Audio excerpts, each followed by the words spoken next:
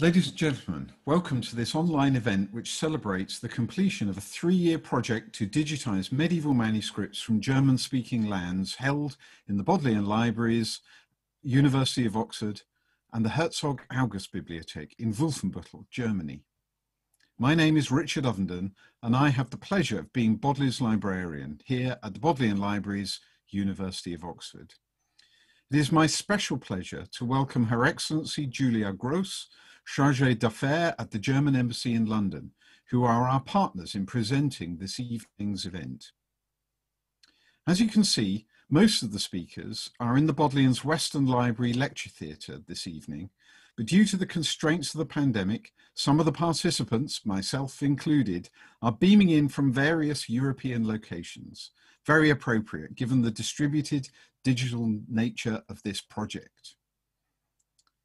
The project has been generously supported by the Polonksy Foundation, who I would like to thank very warmly indeed from the outset for their financial support, of course, but equally for their strong encouragement, advice and guidance throughout the project. Both Leonard and Marc Polonsky have been wonderful, inspiring co-conspirators, and we have benefited greatly from Nicola Pullman's expertise. What did we set out to achieve when the Bodleian and the Herzog Bibliothek first embarked on this initiative? Firstly, it was to enable the rich holdings of medieval manuscripts from German-speaking lands held in our 2 libraries to be made available online. Our project had a key target: to digitize 600 manuscripts and to make every page of those manuscripts freely available online, a target we have exceeded between the 2 institutions, bringing more than 230,000 pages of medieval learning, literature, ideas, religious faith and practice to your screen. You can access these digitized images from each of the library's own digital platforms and from one specially created for this project. Secondly, we sought to enhance scholarship through promoting these materials from our shared medieval heritage that would enable scholars and students to better understand our histories and our cultures. Our third objective was to foster collaboration and cooperation between our 2 institutions, to share experience, techniques, technologies and approaches, and to foster relationships between the institutions and individuals involved in the project. As I hope you will see from the rest of this evening's programme, we have more than achieved these 3 main objectives.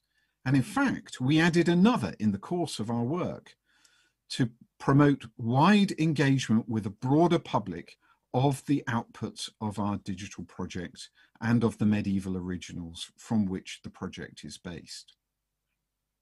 In order to demonstrate this, we are joined by a wonderful panel of speakers this evening. And in a moment, we will show a short film about the work of the 2 libraries, the project team, and to share some of the outcomes and our experiences of doing the work over the past 3 years. But first, it's my pleasure to introduce my co-host for this evening. Julia Gross took up her present position as Deputy Head of the German Embassy in London in 2018 after 4 years as Head of Division for Human Resources at the Federal Foreign Office in Berlin. Educated at Cologne University and at Aberdeen University, she entered the Diplomatic Academy in 1993. From 1996 to 1999, she worked at the German Embassy in Tirana, and then moved to the Embassy in London for 3 years, and from 2004 to 2007 was stationed in New York as part of the German permanent representation at the United Nations. She then was Deputy Head of Mission at the German Embassy in Bucharest, but we are lucky to have her back in London now. Your Excellency. Thank you very much, Richard. Dear Martin, distinguished panelists, ladies and gentlemen. I'm delighted to join you tonight at tonight's virtual event, which concludes the exciting journey of medieval manuscripts from German-speaking lands to digital libraries. It brings the Polonsky Foundation, Oxford Wolfenbüttel, German Manuscripts, digitization project full circle. Also for me personally, as I was fortunate enough to help open the first chapter of the story of the project at its launch event in 2019. It is indeed very fitting that we are marking the transition of the written word, beautifully illuminated in unique medieval manuscripts from places across Germany, such as Würzburg, Mainz or Reichenau, to a form readily accessible to everyone in the vastness of the internet by holding an online event, while Martin and I, as well as most of the panelists, most of the panelists, are sitting firmly in the analog world surrounded by the Bodleian's breathtaking treasures. This collaboration, jointly led by two world-renowned institutions, the Bodleian Libraries and the Herzog Bibliothek in Wolfenbüttel, and generously funded by Polonsky Foundation, bears vivid testimony not only to the centuries-old academic and cultural bonds between our countries, but also to the extent of our interconnectedness in academia and the culture sector today. Tonight is all about journeys that started centuries ago and that illustrate the dynamic cultural interaction between Germany and Britain and the various routes this takes. The story of the manuscripts and collections is part of a journey of exploration and discovery about each other. It is part of today's ceaseless cultural interchange between our countries, exemplified in our manifold Anglo-German elective affinities. Just think of cultural players like Hartwig Fischer heading the British Museum and Sir Simon Rattle taking over the Bavarian Radio Symphony Orchestra in 2023. This journey of exploration has shaped our common destiny. We have married amongst each other in royal circles and beyond. We have struggled and fought with and against each other. We have looked into the abyss during 2 world wars. After the atrocities of World War II and the Nazi regime, we have thankfully become friends, allies, and strategic European partners. And our relationship will continue to have vital significance, not just for our 2 countries, but for Europe and the wider world. Our countries have thrived on the rich texture of cultural connections between us, built over centuries. German-British relations have a depth and intensity which are nowadays taken for granted. Perhaps not on a political level, but across the entire spectrum of what we define as culture and way of life, including vibrant academic and artistic exchange. After the UK has left the European Union and seeing that all of our countries are faced with immense challenges like the pandemic, climate change, and international instability, there is a risk we will forget that this relationship did not materialize overnight, that it needs investment and commitment, as well as the will and curiosity to engage with each other. In this spirit, libraries are champions and protectors of our cultural heritage. They preserve these connections between countries and cultures. The digitization of these treasures opens new doors for staying connected and sharing the wealth and beauty of medieval manuscripts from Germany and beyond with everyone.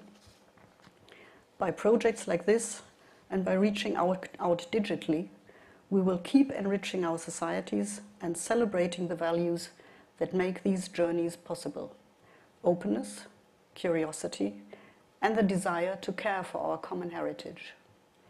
Libraries, whether digital or analog, will continue to be paramount in defining our identity and our ties with each other.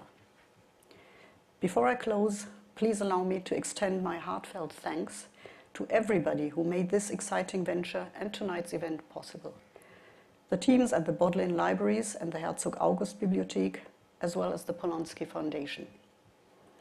And last but not least, I would very much like to invite everybody to join us on this journey and explore the wonders of these medieval manuscripts from the comfort of their homes, which from now on they can do at the click of a mouse.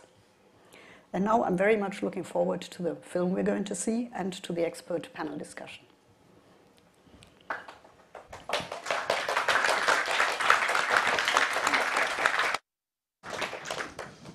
Julia, thank you so much. My name is Martin Kaufmann. I'm head of early and rare collections here at the Bodleian, and it will be my pleasure to chair our panel discussion this afternoon. But before that, as Richard mentioned, we're going to the movies. The two libraries commissioned this short 10-minute film to introduce the project and to give some sense of the reality of the digitization process. Alas, it's a failure of online events that no popcorn can be served, but we hope you'll enjoy it.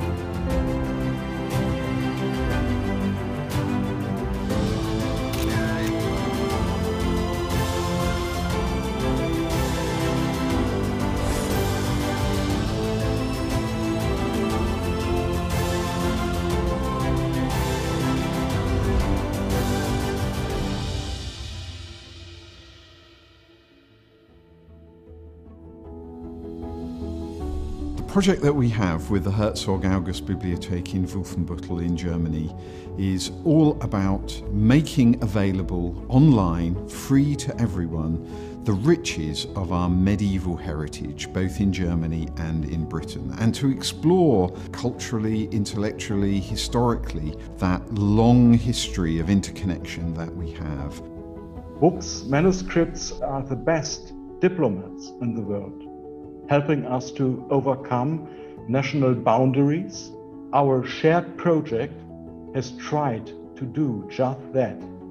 This project is really important because it digitizes these unique sources, which both opens them up to academics across the globe, but also to members of the public. So it means that anyone can access these manuscripts at the click of a button, either on the project website or in the library's core digital platforms.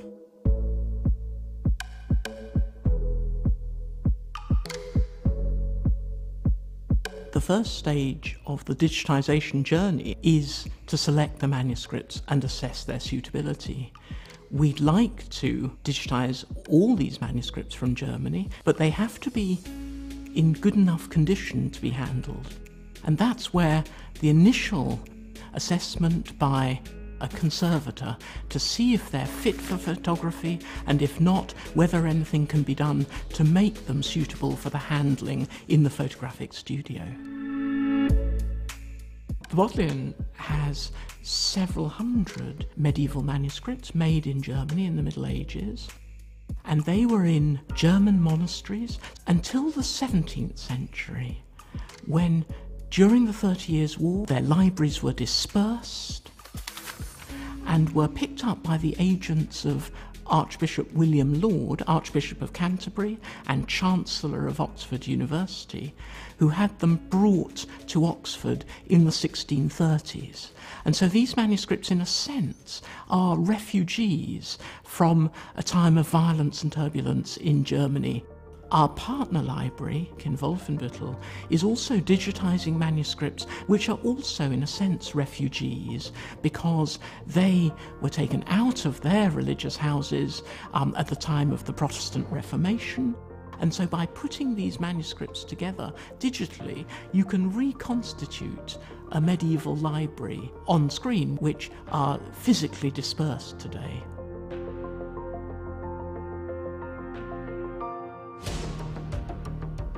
This is the first Bodleian digitisation project where we've used exclusively high-resolution, medium-format digital camera backs.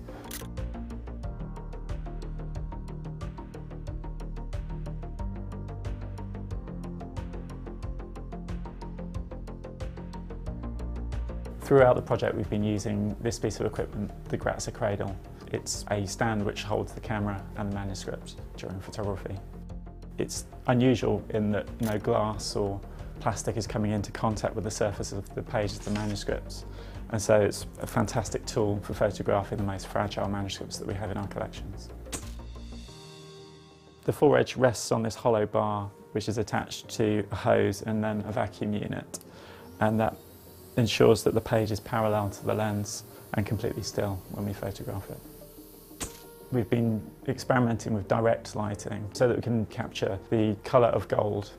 Conventional lighting is at 40 degrees to the manuscript, but we found that the colour of the gold was often a dark grey or green. So in this case, I'm using a digitally controlled ring flash that reflects the gold leaf back to the lens, and so that we can faithfully reproduce the colour of the gold.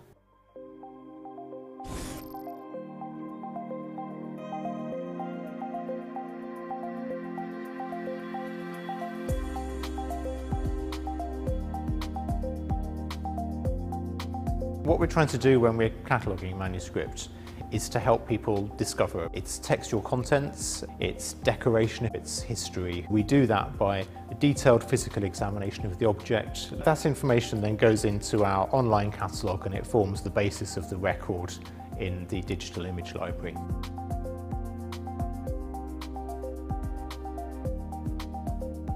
So with a modern printed book, the title page will tell you where and when it was printed, but it's very unusual for that to happen in manuscripts, so we have to do a lot more detective work. So with this manuscript, for example, the watermarks in the paper give us a good clue as to where and when it's likely to have been written, because we can compare the design with similar designs in paper used at known places and locations and dates, and by doing that we can see that it's likely to have been used in southern Germany around about 1530, and that's very probably where this manuscript was made.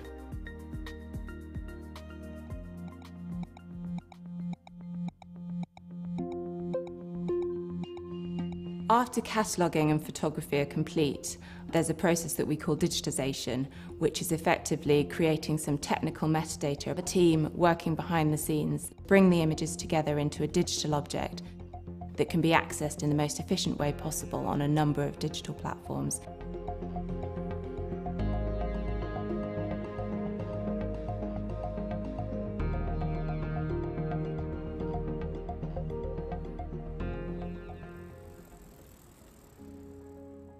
One really important aspect of this project is both academic and public engagement, raising awareness of the project and these new sources. And we've done that in a range of ways, from curators being at academic conferences to promoting the sources on Twitter amongst the medievalists there, but also public engagement activities. The previous year has been hugely challenging for public engagement. Whereas most of our activity would be in person, in a physical space, the COVID pandemic has made that almost impossible to do. So we have had to think about a new way of working in online delivery. We planned a range of activity to engage different members of the public, from public talks, calligraphy workshops, online craft activities for families, and singing workshops. We decided to run a workshop which would allow people to engage through their screens in a way like in the Middle Ages. We were down in the crypt and we could sing from the manuscript. People sang along at home in front of their screens, so it was a virtual community that linked across the world.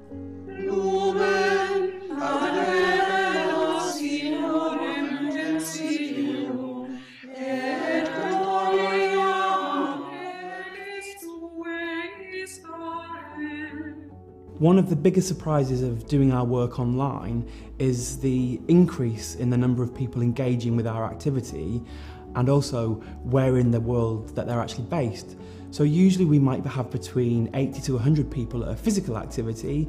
We're finding we're having 300 plus people attending our online events. And these people are truly global. They're in the US, Canada, Australia, New Zealand, and all the way across Europe. There is an audience and demand for online content, and therefore we will be incorporating that into all of our future work.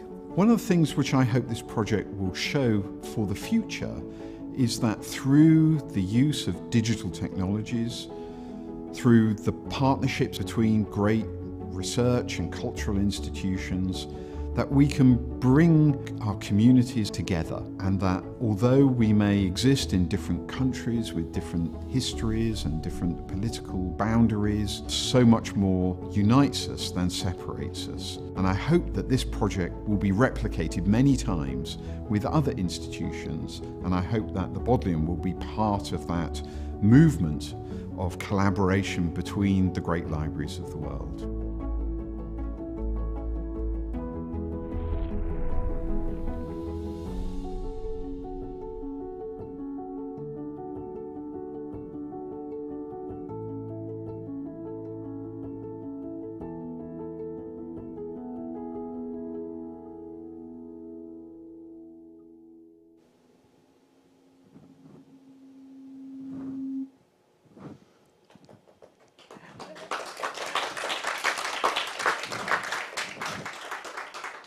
And so we come to our discussion. Two themes have arisen very powerfully from the project as it has proceeded. The first is the role of books in the long history of Anglo-German contacts and their fate at times of religious and political upheaval. Many of the medieval manuscripts included in the project could be counted as refugees at some point in their lives. On the Bodleian side, most of the manuscripts ended up in Oxford because of the dispersals of the 30 Years' War in the 17th century. On the Wolfenbüttel side, the causes of the exile and movement of the manuscripts are more varied, and no one is better placed to tell us about them and to start our discussion than Peter Burschel. Peter is not only the director of our partner library, the Herzog Bibliothek in Wolfenbüttel, but also professor of early modern cultural history at the University of Göttingen. We are delighted that Peter can join us from his study in Germany. Thank you, Martin. Dear colleagues, dear friends, in 1568, Julius became Duke of Braunschweig and Lüneburg. In the same year, he introduced the Reformation. The consequences were keenly felt, not least by the religious houses in his principality, including their books and manuscripts, because prints and manuscripts that were deemed papist had to be confiscated and brought to Wolfenbüttel. But what did that mean, papist?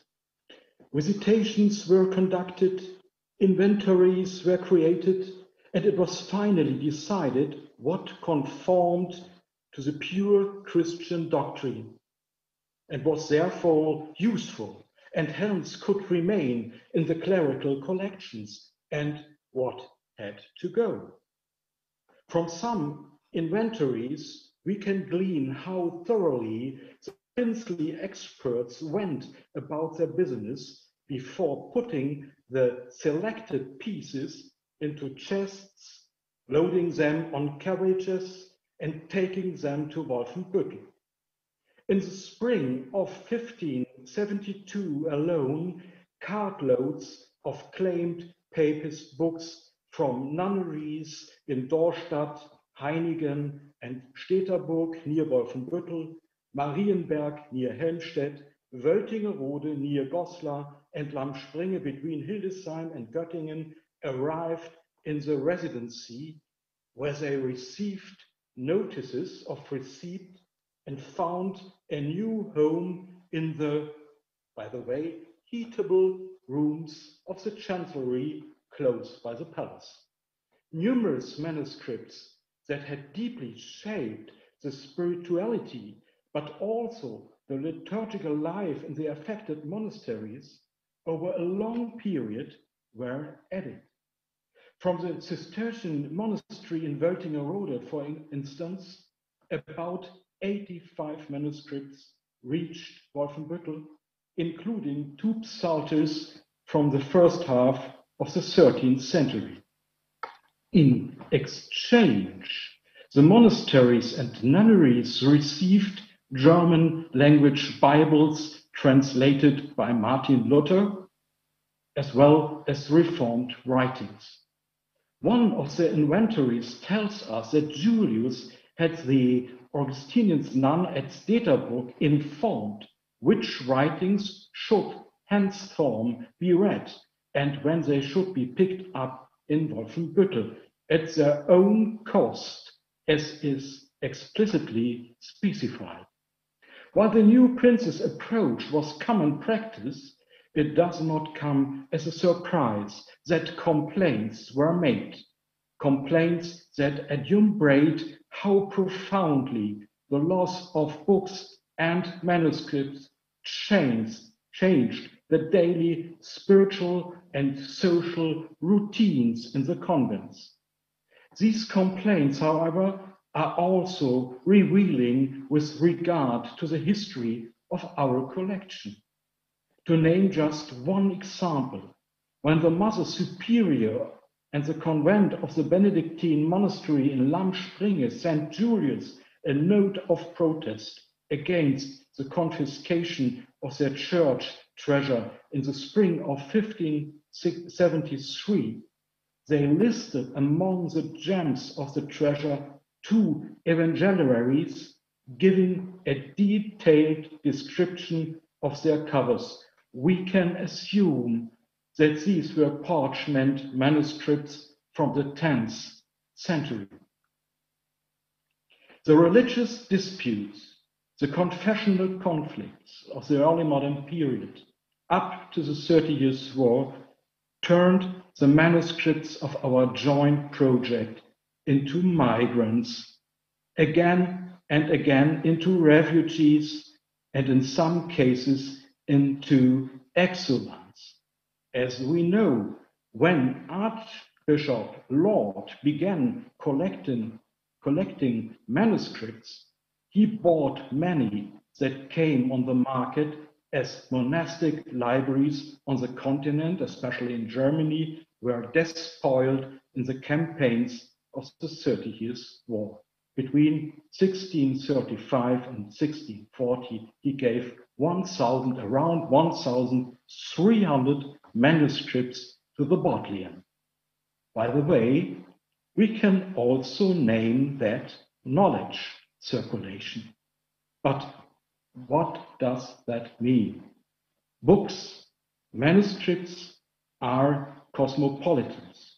And as cosmopolitans, as I say in the film, they are the best diplomats in the world, helping us to overcome national boundaries and other constrictions, helping us to enter into cooperations. Libraries have to take the cosmopolitical background of their books and manuscripts seriously. They have to listen to them.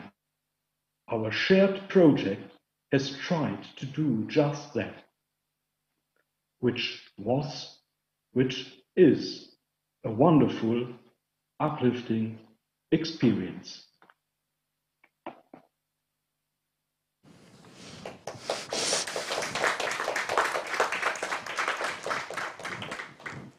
Peter, thank you so much.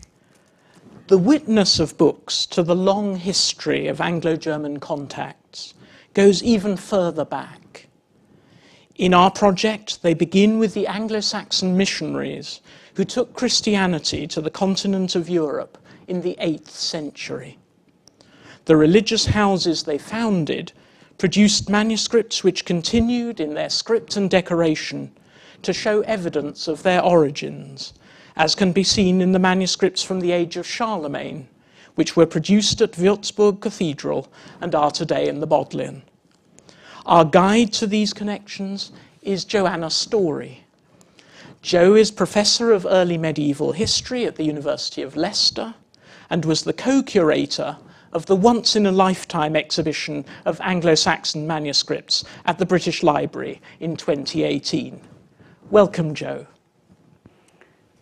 Thank you, Martin, and thank you for the invitation to talk to you today. It's a real pleasure to be here. As we've heard, manuscripts travel. And round about the year 700, clerics from the Anglo-Saxon kingdoms, especially from Northumbria and Wessex, began missionary activity in the northern and eastern parts of the Frankish kingdom. And in some ways, these missionaries, people like Boniface and Willibrord, thought that their mission was to bring Christianity to pagan peoples who were their distant kin. They remembered the stories of migration and settlement centuries before that were recirculating at the time in the early 8th century through the works of scholars such as Bede. Now, these English missionaries to eastern Francia were given support by the local aristocracy, especially the Carolingian family, who went on to usurp the Merovingians in 751 in a coup that made them the ruling dynasty, and which, by the end of the century, under Charlemagne, became the dominant cultural, political, and military force in the post-Roman West. With Carolingian support, these Anglo-Saxon missionaries founded numerous religious houses that were staffed both by Anglo-Saxon emigrants and by local Franks. And these Anglo-Saxon foundations in Francia needed books and libraries to function. And they acquired these books in two ways. They imported books ready-made from the Anglo-Saxon kingdoms, and they also developed their own scriptoria to make books locally, both for the service of the church and for the monastic library.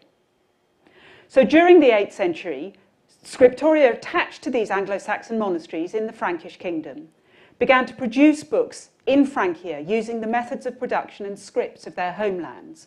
It's what we call in insular style.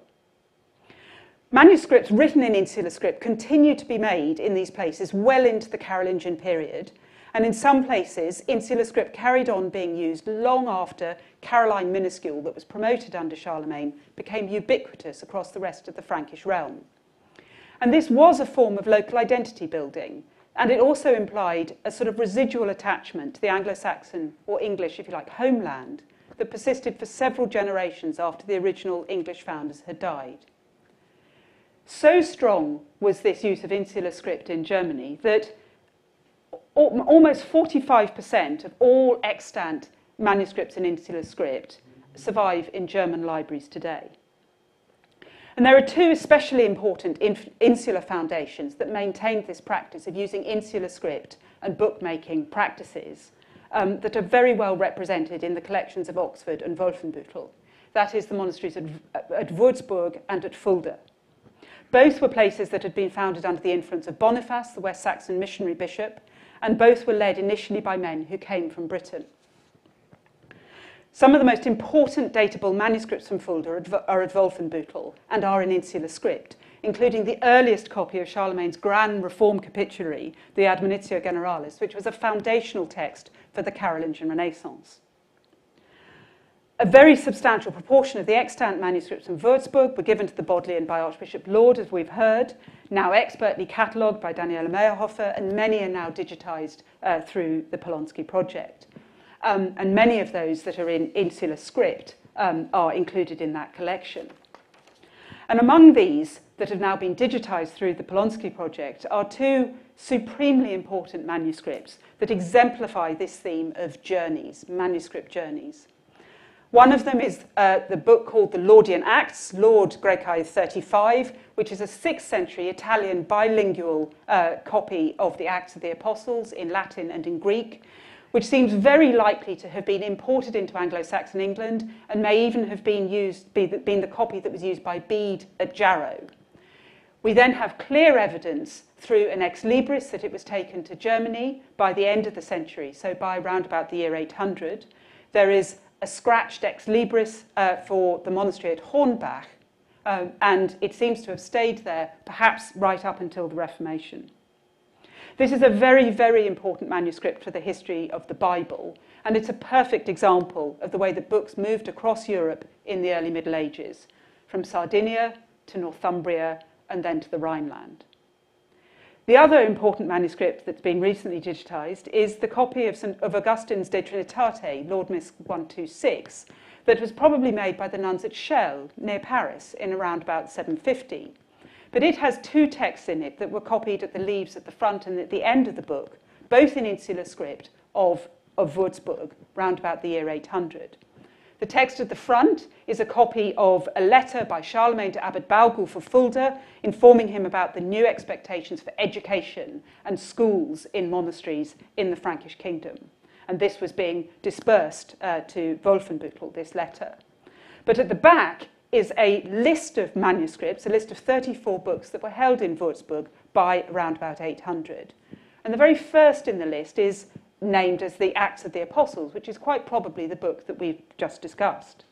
The fifth item is the Historia Anglorum by Bede, so that was circulating in Francia by around about 800. And in the right-hand column were 4 books that had been loaned to Fulda and another to the monastery at Holzkirchen near Würzburg. We have evidence, therefore, for, if you like, an interlibrary loan system operating out of Würzburg in the late 8th century.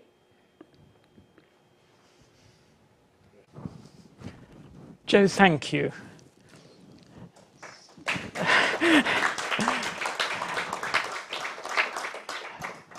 The second theme, which has arisen so clearly during the course of the project, is that of the place of manuscripts in a digital age. The pandemic has merely accelerated the move of libraries towards digital resources. But at the same time, historical and literary studies have seen a turn away from more purely theoretical approaches and towards a renewed interest in physical books and manuscripts as the carriers of material and textual evidence from the past. The person who can begin to reconcile these opposing forces for us is Henrike Lähnemann. Henrike is Professor of Medieval German Literature and Linguistics here at Oxford. She works on both German and Latin texts in manuscripts. She's a pioneer in the creation and use of digital resources for teaching. And she's a terrific ambassador for this project and for medieval studies more widely. Over to you, Henrike. Many thanks, Martin, for the introduction. For me, as you can imagine, this project is a research dream come true. But what I want to talk about today is not so much my own research, but how this has helped me with teaching. And I've inherited from my esteemed predecessor, Professor Nigel Palmer, here in the audience, a course called History of the Book and Paleography. And I added to that digital humanities. And the last year has really seen these 3 elements come together under challenging circumstances, but trying to reimagine how you can teach history of the book, physical objects, in a digital way. So the Polonsky German project has really provided crucial data for my students, and I will take 3 examples of manuscripts digitized in the projects and link them with key aspects of digitization. The first case is a manuscript for which the catalogue entry in the Handschriftenzensus, the seminal digital portal for German manuscripts, was just 1 line long. Deutsch-lateinische geistliche Sammelhandschrift. All 6 Germanists on the master course undertook it to unscramble this Latin-German miscellany. They developed their own transcription principles. Each of them encoded a number of folios in XML and researched one aspect of the manuscript, such as the dialect or the binding. It was fascinating to watch the students finding out piece by piece more information. But even more fascinating was to see them mastering paleography via a team, or rather a team's effort. The availability of the high-resolution digital facsimile allowed puzzling together online over marginalia and to formulate hypotheses which then could be tested on the material object. Some things were only possible via the image, such as deciphering the traces of text left by a removed paste down, which had to be mirrored to become legible again. So, first aspect, communal editing via digitalization. The second example is the addition of one of the best-loved German manuscripts in the Bodleian, a travelogue, featuring fantastic beasts and where to find them. Several generations of history of the book students had worked on this volume, attracted by the crocodiles as well as Oriental alphabets. You quickly saw the crocodile actually in the film. And then going on from there, how it came to Oxford. The digitization allowed us to bring together for the launch of the edition of the volume 2 Erasmus interns working with me in Hilary term, who did the encoding with 3 former students of the course, both from Germany and England, talking about the history of the book aspects they had been working on in previous years. I'm grateful to the technical team in going to great lengths to make it possible for me to show a snippet of the launch, where you can see how we made the physical and digital manuscript meet. Sort of helping to solve the mystery of the provenance of MS Bodley 972 and how this travelogue came to travel to Oxford. So thanks very much for listening, and I'm going to now pass over to Henrike, who's going to talk a little bit more about this edition and its transmission. Thanks very much. Thanks, Aisha, and thanks, Andrew, for patiently turning back and forth the manuscript.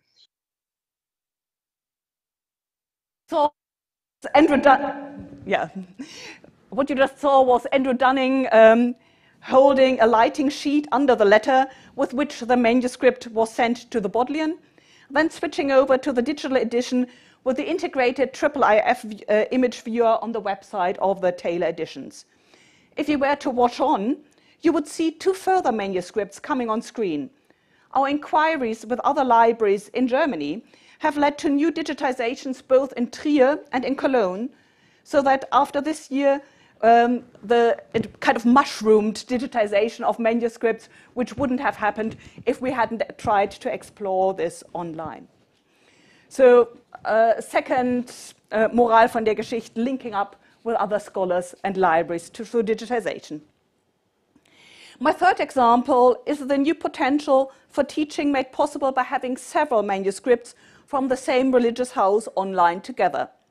For years, I've been teaching the basic of paleography by using an exercise booklet written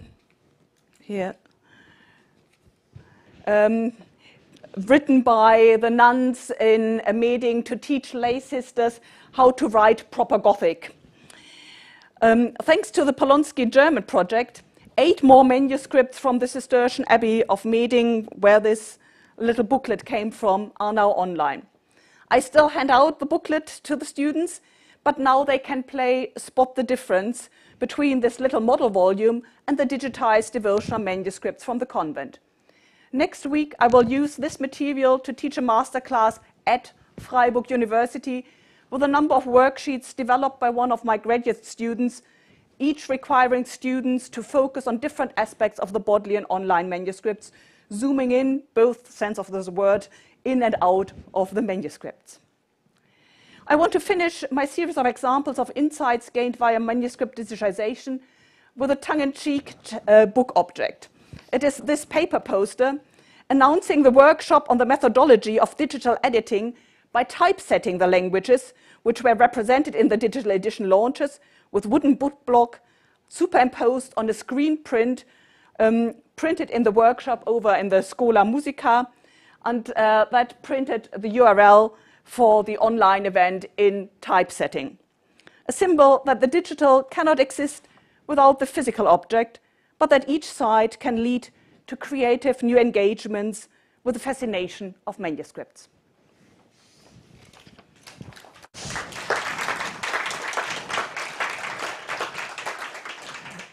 Henrike, thank you. Now, it may come as a shock to some, though perhaps not so much after seeing the film, but the digitization of manuscripts is painstaking work and it costs money. The educational charities which support this work enter into a partnership with the libraries which look after these treasures and play an increasingly important role in helping to shape their aims and direction. But their voice is too rarely heard in public forums, which is all the more reason for us to hear from Marc Polonsky.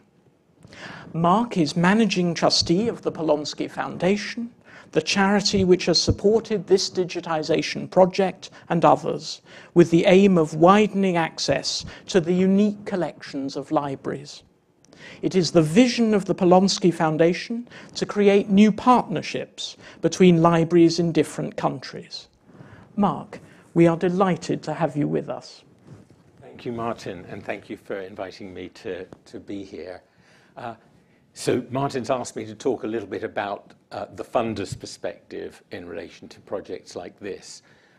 So let me say focus on three or four things in particular. First of all, we are drawn to the area of digitization because it is such an extraordinary opportunity, the technological advance that enables these riches of cultural heritage to be brought to everyone at the click of a mouse, as you said, Julia, to anyone in the world. Free is so powerful an idea that we've been drawn to working in this area. And as you mentioned, Martin, we look for collaborations. Collaborations, of course, bring about immediate benefits of institutions sharing best practice and developing relationships with each other, and it was particularly important to us to find a project which could link the Bodleian with a peer institution in Germany for the cultural and historical reasons, among others, that Julia mentioned earlier. But collaborations also, apart from the immediate benefits of bringing two institutions together to learn from each other and share practice, also contribute to a broader creation of networks and development of standards, which means that practice within digitization can spread. And of course, it also means that there is can avoid duplication, and there can be various efficiencies that come from institutions working together. As far as the material is concerned, it's important for us to find material that has lasting research value, but also that can be brought to the attention and excite and inspire a broader public.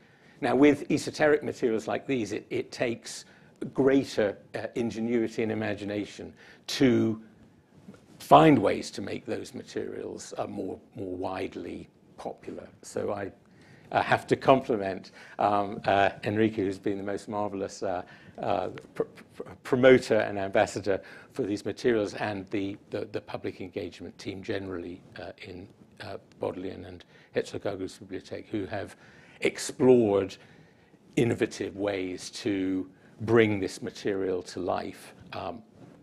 And in the process of that, of course, building up communities, communities of researchers and scholars, communities of lay people who have an interest in different aspects of these materials.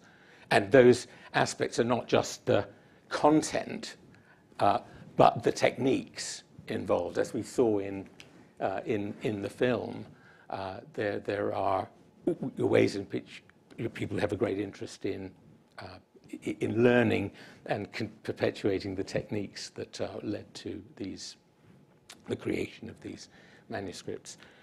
And so what we look for in terms of benefits or impact, to use the favored word, are first of all academic engagement, and that academic engagement isn't immediate. It's really only when the materials are available to scholars that new research avenues and possibilities open up. Also public engagement and outreach of the kind we've talked about, but also preservation of other skills.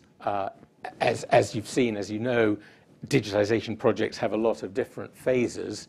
There's including cataloging, which requires extraordinary in-depth knowledge, and it's important for that knowledge to be perpetuated. And then also the technical skills involved in the digitization. I mean, the techniques that we saw in the film, the wonderful photography, clever use of photography. So those are the sort of benefits that we like to be able to support in these projects. And so maybe I'll just finish by noting that the project began in the shadow of Brexit, and now at this stage we're in the shadow of COVID, but that just, I suppose, gives us an opportunity to recognize the importance of looking at the longer term picture, and although we're celebrating and marking now the end of a particular phase, it's really also just the beginning of a new phase in this project where these materials will be explored and enjoyed. Thank you.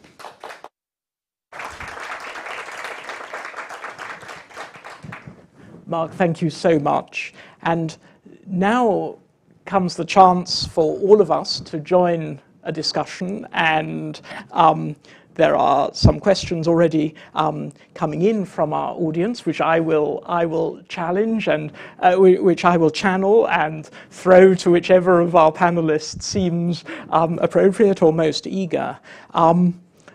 But the first one, I want to pursue just in a little more depth this question of the digital age and the generations growing up in the digital age.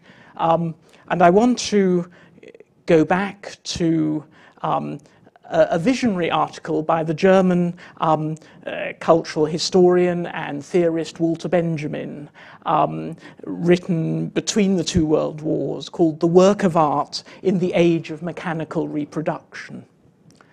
And he forecast, it was a sort of visionary essay, and he forecast that in an age when so much reproduction of original artworks, we might say manuscripts, was possible, the originals would lose their appeal, their aura, their interest, their charisma. And I think it was a pioneering article. I'm inclined to think that it got things exactly the wrong way round, that the endless reproduction has merely enhanced that aura. But I'd be very interested to confront this if any of our... Joe, I don't know if... Well, you're probably talking to the wrong people here, because of course we all, respond immediately to the real object when it's in front of us. And I think everybody in this room and everybody who's listening who's ever encountered a manuscript in person will know that thrill of the original sitting there in front of you. The smell of it, as much as anything else, which is something you cannot reproduce digitally, is something that stays with everybody. But I think there's an important point to be made about the digitization of medieval manuscripts, which is exactly this point about the uniqueness of each copy. And even if you have a copy of many copies of the same text, each copy is different. And that is one of the sort of really fundamental reasons why it's not sufficient just to have one copy of one digitization of a medieval text or of a copy of a medieval text. You have to have digitizations of all of the different copies, because they are all different.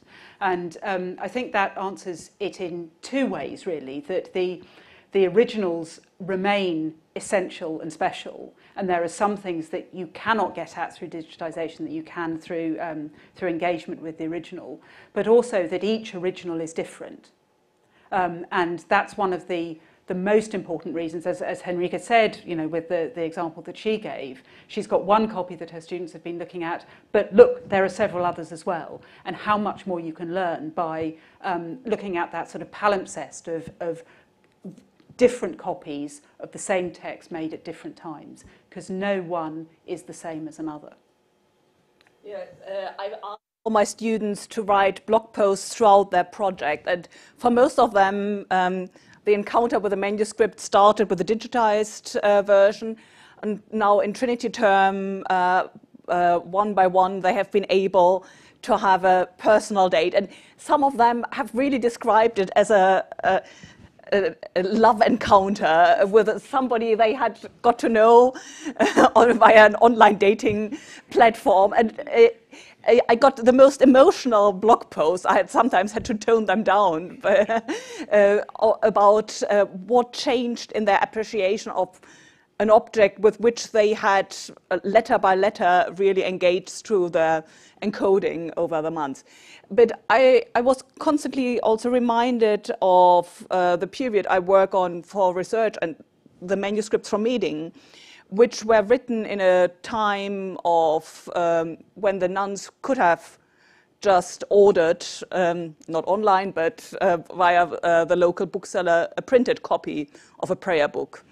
But they went for the handwritten object as a way of devotional engagement with the text. And whether you do it for a religious purpose or for engaging with the text in a different way, the handwritten product keeps this aura and can't be replaced by the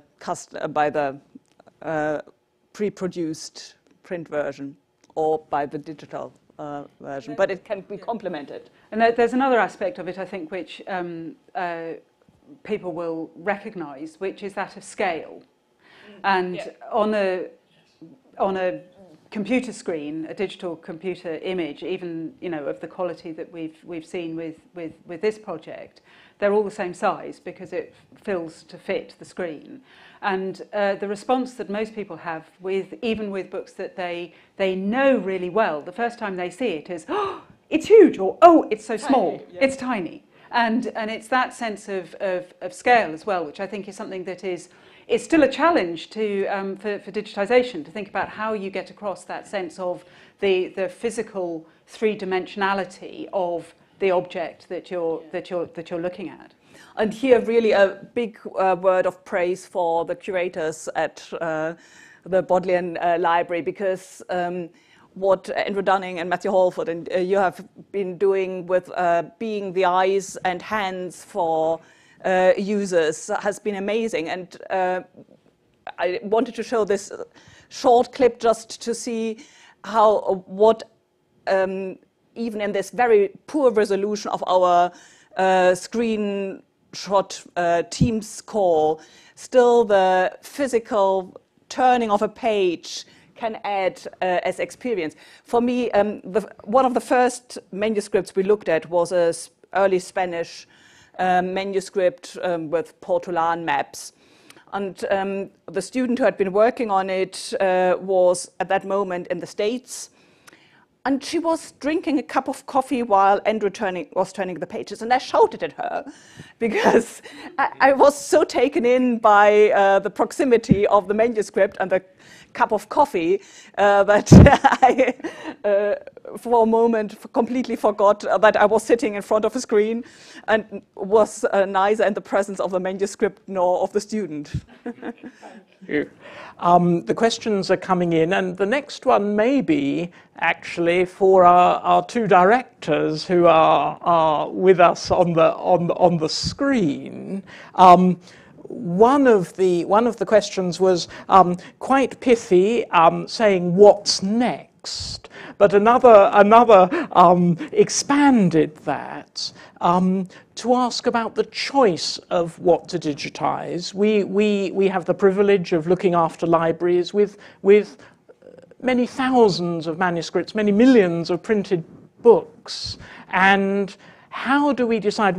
As we've seen, digitization is a painstaking job. How do we decide what to digitize? Is it just our aim to digitize everything as fast as we can? How do we go about choosing? And I don't know whether Peter or Richard would like to respond first as the leaders of these great libraries.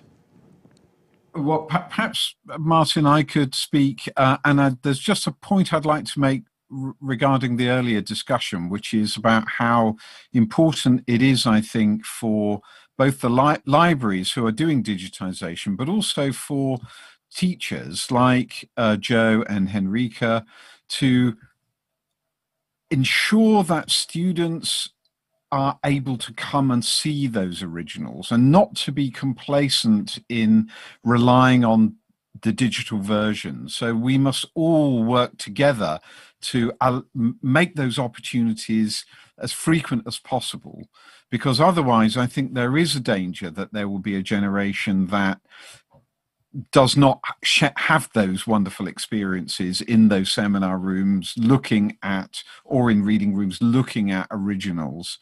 And so I think we've got to, we're obviously incredibly privileged in Oxford because we have multiple college libraries as well as the Bodleian who have rich collections, and we can provide those opportunities. But for many people in other places, that's not so easy. And so we've got to make that possible to enable that experience to go alongside the digital experiences that we're trying our very best to expand. But if I could just go have a first go before handing over to Peter, the point about selection, and I think it is one where it's when you have a large scale of materials that could be digitized, like our two institutions have. That very often it's actually led by funding. So where funding opportunities drive you, where either from philanthropic foundations or from research opportunities which may be generated by scholars leading projects which come with funding to enable digitization to happen. Of course, in order to be able to respond to those opportunities, institutions must have a sense of their own priority or capabilities, and particularly where materials have been catalogued to a high standard, it makes the digitization so much easier, faster and cheaper, because that work is absolutely essential to go alongside the actual imaging side of the project. Thank you, Richard. I don't know if Peter Burschel would like to also to speak to that theme. Yeah. I just can underline what Richard said, but I would add there is a connection between the first and the second question, and it is a fundamental, perhaps no problem, but it is a fundamental question because it has something to do with authenticity. And that's one aspect. The second aspect is you all know this question, and I must confess I am a Walter Benjamin fan, but you all know this question: is digitization earlier or later the end of the library, or of the library we know? So I don't think so. I don't think so that it would be good to confront digitization on the one hand and the material culture, the authenticity of our collections. We shouldn't confront these both sides of one medal. But we all know it's something we have to think about, and we have to find ways, or we have to find perspectives for the future. And it's a question: what's the library of the future? And this question is an interesting question, but it's not so easy to answer these questions in 2 or 3 words. My confession is digitization and our books, our manuscripts, are 2 sides of one coin. Thank you. Marc. Let me just add something. Richard mentioned that selection depends to some extent on funding.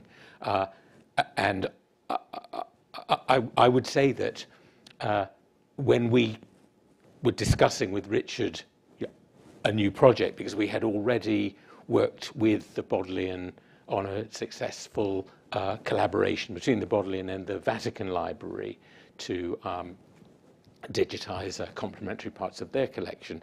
And we were discussing with Richard what project we could do with a German library. And there were a number of possibilities, but I suppose what clinched it was, first of all, a good partner. So Richard identified Herzog Bibliothek as an institution that he was confident he could successfully work with, and the project would be done successfully as we are marking today. And secondly, of course, that the materials are complementary in some way. I mean, there were other projects that were considered which would have involved digital reconstruction, where you have one collection that's actually been dispersed into two institutions, and you're bringing together digitally that collection. In this case, that's different. The materials are from diverse provenance, but the collections were complementary. And the third important element, as Richard adverted to, was that there was already a very comprehensive cataloguing of the manuscripts from German-speaking lands, which made sense to build on. You mean that a project of this kind was achievable and affordable in a way that wouldn't have been the case if the cataloguing hadn't already been done. Thank you. There are all kinds of questions coming in about techniques of digitization, which and I can't do justice to them all in the short time we have. But one very interesting one is about the future. We've emphasized, perhaps, the fragility of books, but at the same time, they are great survivors. These books have been moved around and dispersed at times of political upheaval, but they have been collected and survived. Would any of the panel like to comment on which will last longer, the digital copies of these manuscripts or the manuscripts themselves? Who would like to volunteer? Henrike is... I think what we discussed when we started the project in this very room, the opening, was that each digitization brings new questions, and you can't really foresee in which direction it will take you. So we wouldn't have been able to foresee how to combine things like visualizer images with high resolution going into the polls. And I've even seen over the last year how new research questions have come up thanks to the images. But this also means that the digitization by necessity has to be, isn't the final step. It will always be an incentive to go further, to the 3D modeling, for example, as some experiments have been done with the Ashmolean, for example, on the objects and turning pages. In that way, I think for me as a literary scholar, it's similar to translations. So you can't have the German Shakespeare. You will have the challenge to translate it for each generation new, but also you have the opportunity. So if you go to a Shakespeare performance in German, you won't have dead jokes because you can update any obscenity or a pun, while you can't update Shakespeare. So both the translation and the original have their Daseinsberechtigung, and the same is the case for the digitization and the manuscript. Can I come in on that? It only takes one small change to a URL to lose the link. And I am wondering whether I ought to ask you this question or not, Martin, but have you ever tried to rip a piece of parchment? It is almost impossible. So manuscripts are made of animal skin. They're made of tough hide.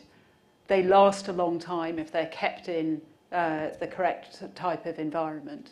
Manuscripts are tough things. That's why people wrote on, they chose animal skin to write on. The digital is ephemeral. We have to look after it as well.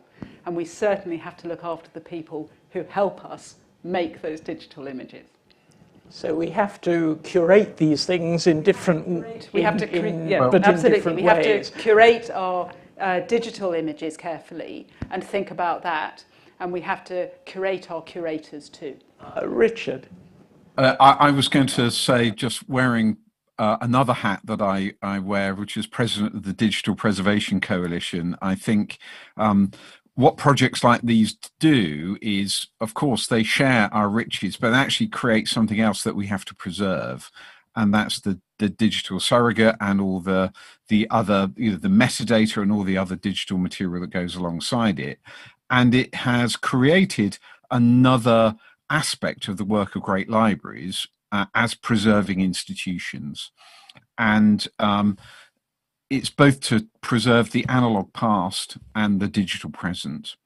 And those things are equally of great importance, but they are, as Joe has rightly said, they pose different challenges. And what they do is they increase the cost of being a library, of doing the core work of a library. And that's something that we all must work together. So that's where collaboration between libraries becomes even more important, because no one institution can do this alone. We must share the expertise and the technologies and indeed the task.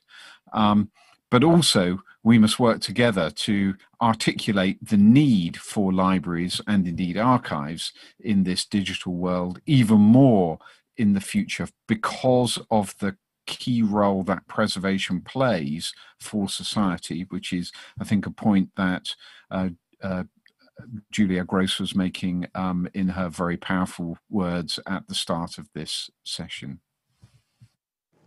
Richard, thank you. Well, these are wide and deep subjects which would merit discussion late into the evening.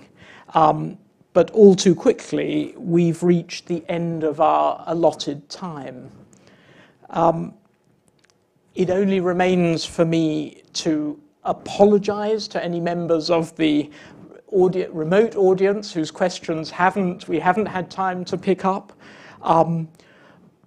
but mainly to thank our panelists, the staff of the Bodleian and the Herzog August Bibliothek for all their work on the project and in staging this event, the Polonsky Foundation and the German Embassy for their ongoing support, and above all, you, the audience, for your interest and your participation. Thank you and goodbye.